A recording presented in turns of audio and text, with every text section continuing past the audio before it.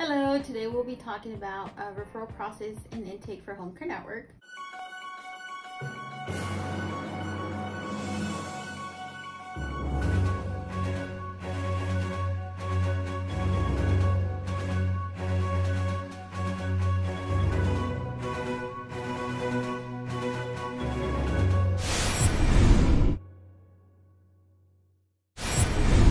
We process all the referrals for all 3 locations. Once we get a referral, we'll verify benefits and eligibility.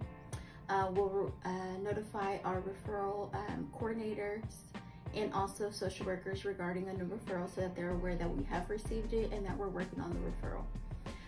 Once insurance is good or checked out, we also have our LVN and intake that will review the clinicals to make sure that a patient is clinically stable for home health services. Another thing that we also just confirm, because we do have different disciplines that we provide for patients, and we confirm that we have coverage in the patient's area. Now, once everything is checked out and we have a final approval that we can accept the patient, then we'll thank our referral sources for the referral and let them know that we will admit to services within 24 to 48 hours.